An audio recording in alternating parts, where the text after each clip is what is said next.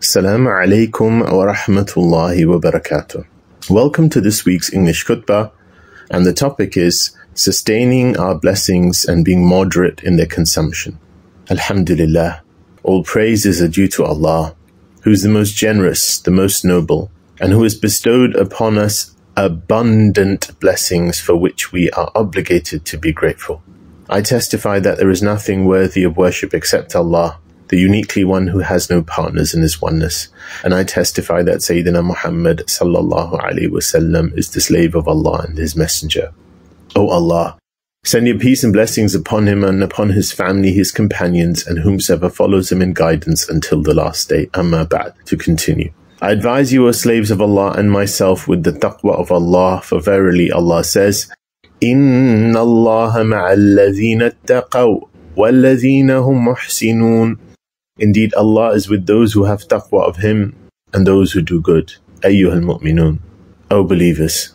Indeed, Allah subhanahu wa ta'ala has lavished upon us abundant bounty. And in His generosity, He has given us abundant and many blessings that we cannot enumerate. And so the resultant behavior when being given this number and this showering of blessings is that we be grateful.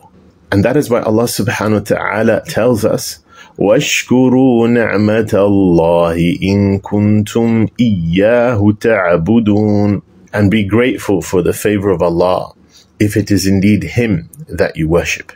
So Allah subhanahu wa ta'ala has informed us that one of the manifestations of this gratitude is that we not be excessive in our consumption and do not waste the blessings or resources He has given us. For He says, وَلَا تُسْرِفُوا إِنَّهُ لَا يُحِبُّ الْمُسْرِفِينَ. And be not excessive, for indeed He likes not those who commit excess. So the state of excessiveness or extravagance, understood to be that which exceeds the limits of need. As somebody once said, the world has enough for everyone's need, but not everyone's greed. And so the state of someone who gives into their greed and wastes the blessings they have by using far more than they need and wasting that which effectively could have gone to someone else, this is something that Allah subhanahu wa ta'ala hates. And that is why the Prophet sallallahu alaihi wasallam said, Inna Allah kariha lakum thalatha. That Allah subhanahu wa ta'ala hates three things for you. And from them, He said, إِضَاعَةُ الْمَالِ, the wasting of wealth. So the role of wealth, which obviously includes money, but it's not exclusive to money, because it includes any form of what we undertake to be or understand to be wealth. The wastage of that, i.e. by not using it for what it was intended for, which is to serve certain needs, to facilitate good.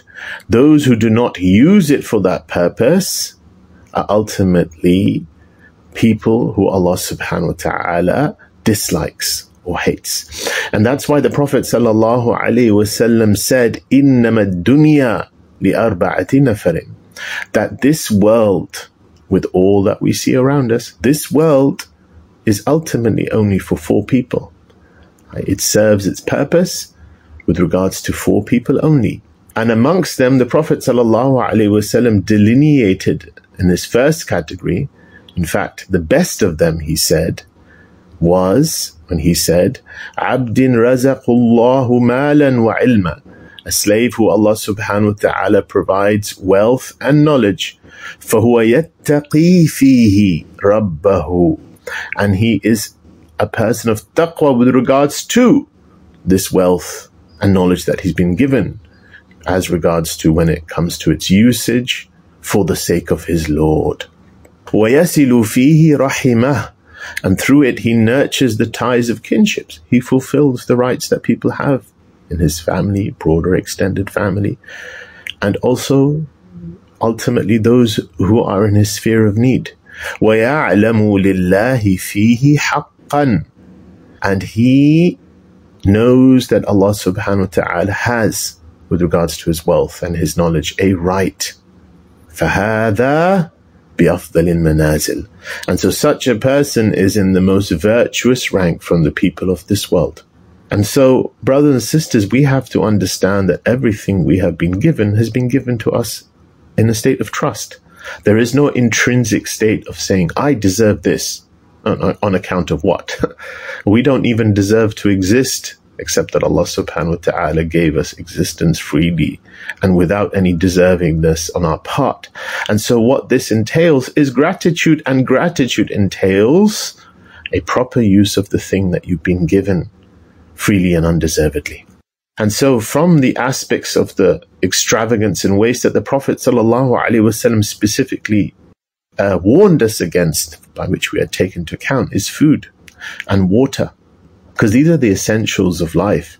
And so when we see people extravagantly creating these banquets and food, sometimes at weddings, and then half of the food is going to waste, whilst we are aware that many of the ummah of the Prophet ﷺ are suffering from malnutrition, and beyond that, there is a food crisis in the world.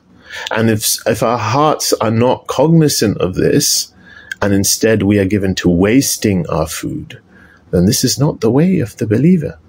And so the Prophet ﷺ said that we should give food in charity beyond what we need. And so that he said, "Kulu washrabu wa tasaddaqu." He said, eat, drink, and give charity. I give charity of that which you have from the food and the drink, and also in general.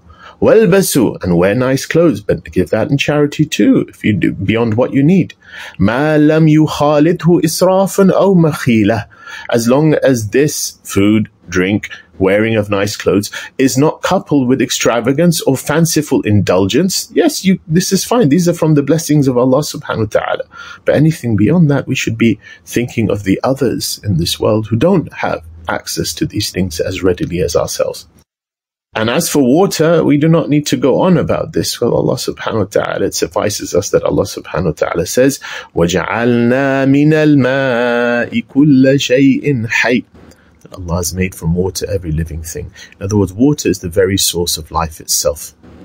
And just to reference this, the Prophet ﷺ emphasized the preservation of water even in acts of devotion, such as wudu. The Prophet ﷺ would demonstrate a wudu using a very small amount of water, and he would say, هَكَذَا الْوُضُوء. This is how you do wudu. فَمَنْ زَادَ عَلَى هَذَا فَقَدْ أَسَاءَ وَتَعَدَّى وَظَلَمَ. And whomsoever does more than that, or uses more water, has done wrong, gone to extremes, and oppressed, i.e. he's oppressed others that otherwise could benefit from this water. Similarly, this extends to things like electricity, that is no less important in the sense that in the modern world, it provides the means for enabling our technology, our communication, the basis of industries, often the basis of purification for our water. And so these are things to reflect upon.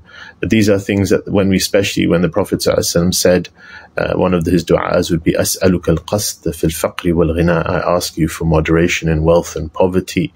And the Prophet ﷺ said that moderation is praised, and this is a means of drawing near to Allah subhanahu wa ta'ala in three things. He said one of them is moderation in anger and acceptance, and from them he said, وَالْقَصْدُ فِي الْفَقْرِ وَالْغِنَى, moderation in wealth and poverty.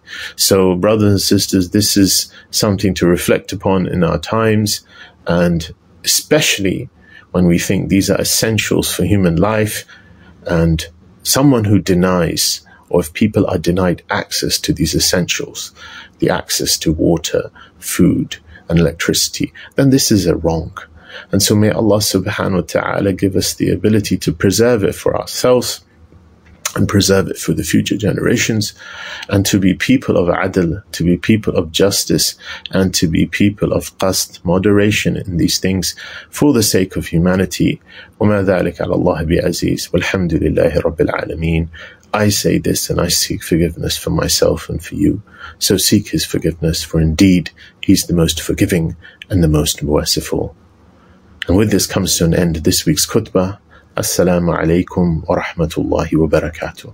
This khutbah was brought to you by Idha'atul Quran Abu Dhabi.